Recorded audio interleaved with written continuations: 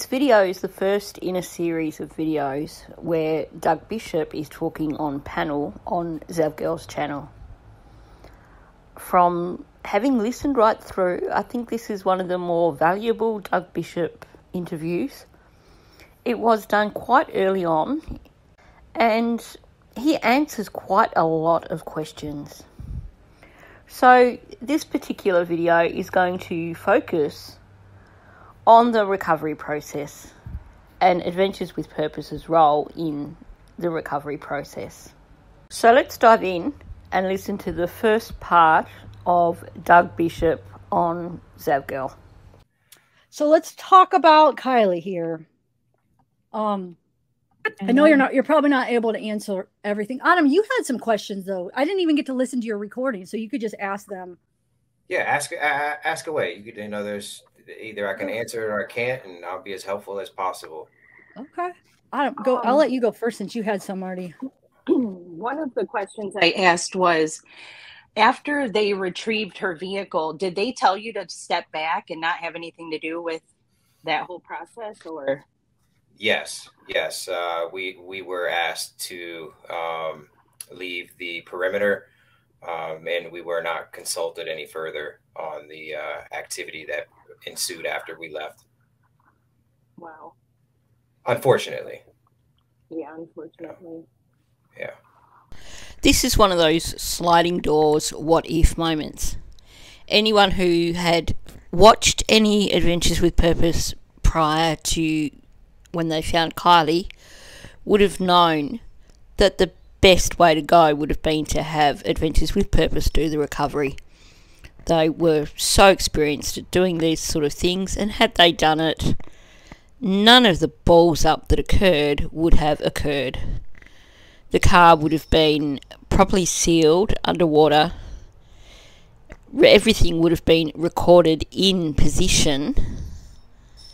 Any evidence that could have come out would have been removed beforehand, and the car would have been properly pulled out without any damage occurring. It really makes you question why these authorities chose to tell Adventures with Purpose to go. Were they just being sooks because they just got showed up because Adventures with Purpose found Kiely when they couldn't? Or, as some people have suggested, was it because they were trying to cover something up and they didn't want an outside agency involved with Kiely's recovery? Tyler, I'll let you ask too, since you said you don't have that much time. Man, this is absolutely heartbreaking. And I actually did an image of your footage, Doug, where I enhanced it, and this was on Saturday. I did it live on the air. I took it to Photoshop, enhanced it. I circled all the things that I could see in the vehicle. I clearly saw a MacBook. I circled that. I clearly saw a hairbrush, including the little gold spot. I circled that. I clearly saw the MacBook charger. I circled that. And so it was absolutely no surprise to me yesterday whenever I see an image from the water that I again enhance, and I see those same items laying at the bottom of the lake. And I just have a hard time understanding how is this possible. And some of the feedback that was coming my way was like, oh, FBI promised they were searching this area, blah, blah, blah, blah, blah. So could you talk a little bit about how does this possibly happen? And then again, talk about the protocol that some of you guys typically do, which would be to put nets around the windows, I think, or whatever that looks like, so those items don't disappear. I do intend on going through some more Ed Wallace stuff because he is phenomenal when it comes to forensics. But one of the things that sticks in mind for me that he mentioned in one of the videos that Judy Ron did in relation to Kiely's case was that he mentioned that whoever was in charge of the recovery should have sent divers back in to clear the area after the vehicle had been recovered. But not only that, I believe it was possibly Barbara Butcher in this instance and not Ed Wallace. One of them mentioned on a Duty Ron video that the recovery process should have been filmed from the very beginning. They should have had divers under there recording the entire process. in which case they would have recorded the moment those things came out of the vehicle and could have then retrieved them. Clearly, none of that ever happened. Obviously this is a tough topic. We have to work with law enforcement all across the country, and it's never, we're pro law enforcement. However, this is evidence that has been displayed to the public, and these are issues that, these things can't be hidden, and they're not. There'll be millions of people that are now aware of this situation, and as respectively as I can put it is, when we come into this, most jurisdictions that we work with, they recognize the experience that we bring to the table in dealing with these particular matters.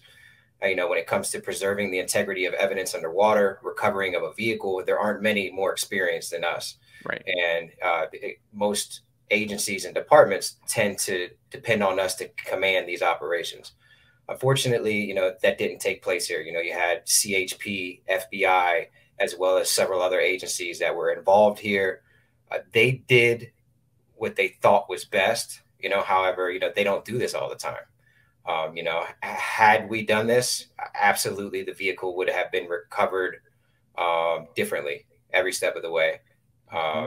But again, that falls on us doing it every day, all the time. We're no stranger to these underwater vehicle forensics removals, as well as protecting the integrity of the evidence. That's our main focus when we're doing what we're doing. This particular operation was conducted by individuals who, maybe have only done this a few times in their entire career, and also not under this type of case. And maybe it was just a stolen car that was ditched, and there's no thought into what may happen or what can't happen, and so it's just what that comes down to is us being way more experienced in this area than they were. So the answer to your question, no, we weren't told to leave, and we were not consulted about how it should be done. Doug was trying so hard to be nice and be diplomatic about the recovery process. He's basically said there were far too many cooks in the kitchen and they completely effed up the whole process. And it is interesting to note, and I can't remember where I've heard this said, but it has been said possibly also in relation to or from Judy Ron's channel, that law enforcement are not adequately trained when it comes to forensic recovery of vehicles underwater. So basically, these fools had no idea what they were doing, and they were too arrogant to ask an experienced crew even for suggestions on how to do the recovery. Instead, they jumped in, boots and all, completely screwed up the recovery, lost evidence in the bottom of the reservoir, and didn't even bother to recover it. I think Doug was extremely nice here, because I certainly wouldn't have been nearly as nice as what he was. I would have, with the windows open, so you take a controlled environment like that, where you have windows open, you have no current, and you have wonderful visibility, which we hardly never have. Yeah. If you've seen any of our episodes, you've seen us in some really harsh, deadly conditions. I watched one of your episodes today. It was muddy, murky water. Protecting evidence, and so had I been in charge of this operation, I would have elected to slowly and methodically remove whatever evidence could be obtained through the windows. Once that is done, I would have sealed the windows up, and I would have recovered the vehicle on its roof. I would have never uprighted the vehicle underwater. Once you do that, once you do that, you open the door. You open the door for a lot of things to go wrong. And again, this is knowledge and wisdom that we've obtained from doing this so often, and they just don't do this that often. So firstly, what he's saying about water clarity is that because the water was so clear, it was really straightforward, or it should have been straightforward, to document the position of every item that was in that vehicle before moving it. And because you could see everything, also then carefully remove each item so that it wasn't damaged or lost. So anything that was in reach from outside of the vehicle, so that, you know, it wasn't damaged or lost. This is something that isn't always possible to do if the water is too murky and you can't actually see what's under there, in which case you would just straight out seal the vehicle, is my understanding at least. So he's made a good point here. They really should have documented the position of every single thing that was in that vehicle before they even moved the vehicle. They should have then removed any evidence that was within reach, so anything within reach of the windows of the vehicle should have then been removed and bagged as evidence, and then the vehicle should have been sealed and removed while on its roof. And don't forget here, this is a reservoir bottom, so removing it on its roof would have had minimal impact on the inside of the vehicle, because the bottom itself would have been fairly smooth. It was a muddy bottom, so you may have got additional mud into the vehicle from the open windows, but in terms of any damage or anything like that, that would not have occurred. And we've heard this said. Sorry, the kitten is playing and it's just not worth me stopping while she finishes playing. We've heard it said by other professionals that that is the forensic process that should have been carried out. And if you go back and watch older videos from Adventures with Purpose, there is a specific video where they did precisely that thing. They sealed the vehicle using tarps and magnets so that nothing could come out, and obviously it would prevent mud from getting in. And then they removed the vehicle on its roof. And don't forget also, if there were concerns for dragging the vehicle on its roof, on the bottom of the reservoir, perhaps if the bottom was rough, which it wasn't, but let's say it was, hypothetically, then you also have lift bags which allow you to lift the vehicle directly straight up using these big massive airbags and then float it to the shore. So there were many options for properly retrieving the vehicle. I mean, did they give you a choice? You guys a choice to retrieve it, or did they just take over? No. I prefer to do it because this is what I do. I recover vehicles. I've recovered vehicles my entire life being in the towing industry. So, and then by doing this so many times with Adventures with Purpose, we're pretty darn good at it, and we understand what can and can't go wrong, and the steps you need to take to preserve evidence. You got a window open, you need to remove that evidence if you can. If not, seal up the vehicle before you even touch the vehicle. And again, that comes down to us having a lot more experience in this field. Mm-hmm. Well, obviously, they would never say because they're too gentlemanly to say it. But I would be very curious to know what the actual interaction was when they were asked to leave. Because from past history, I've seen instances where Adventures with Purpose have discovered a vehicle underwater. Law enforcement have perhaps asked them to leave, and they have offered to do the recovery and explained the amount of experience they had. So I'm wondering if they had the opportunity to mention how much experience they'd had, or whether they were just completely stonewalled and told to go. And I also can't help wondering, I know Doug is relatively outspoken and he will come out and say what needs to be said, but he's also quite a nice guy.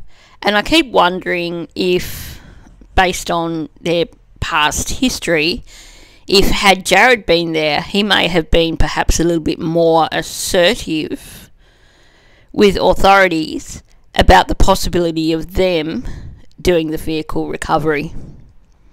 Something we'll never know, but it is such a shame that whoever made the decision chose to send Adventures with Purpose away and to then just have this complete string of utter balls ups in terms of recovering the vehicle. Wow. Well, I appreciate you sharing what your process typically is. It seemed to me too that there was a little bit of animosity from the way that law enforcement spoke about you guys during their press conference. I think you guys maybe settled that, whatever that may have been the next day, because I know you were working with the team and giving them some pointers on how to use that sonar. Who do you think is responsible for the after dive to make sure that none of that evidence is sticking around? The commander that's in charge there of the scene, which we know we have CHP, FBI, Nevada County, Placer County, whoever that entity was that was in charge of calling those shots. I wasn't in that.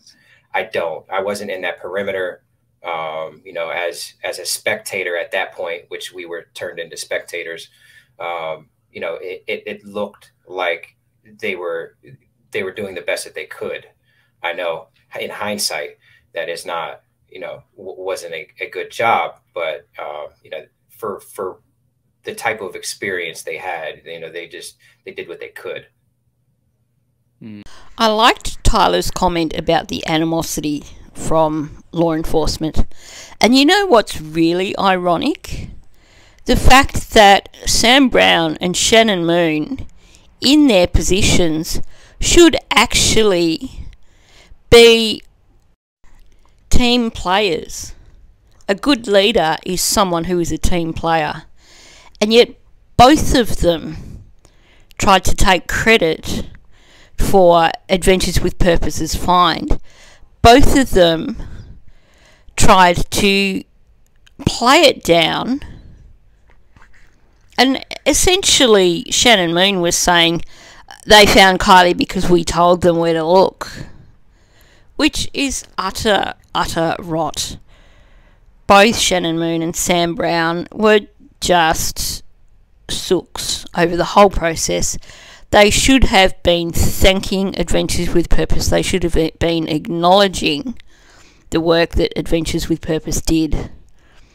And I think Tyler is totally correct. They were arseholes. They truly were arseholes. And of course, what Doug is saying about lack of experience is spot on. And I think there is also some arrogance there from whoever was in charge of the recovery process. They clearly didn't have the faintest clue what they were doing.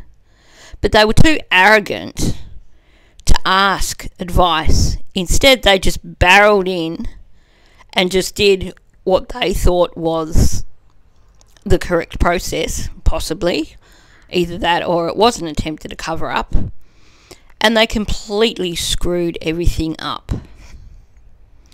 So, perhaps it is something in the area that being a team leader doesn't make you someone who works as part of a team. So this is where I'll stop at this point. I've broken the whole video down in terms of questions and answers. So this is one of the shorter videos in the series. And I think it's fair, that's about 20 minutes anyway, so it's probably a good amount of time. And there's still plenty of information there for us to digest. I think it's important here because Doug is not so restricted as he was in later interviews. So he is far more open within the discussion than he was at a later date. So thanks for listening. Please hit the like button. Please also, if you're not subscribed, please subscribe to my channel and leave a comment below.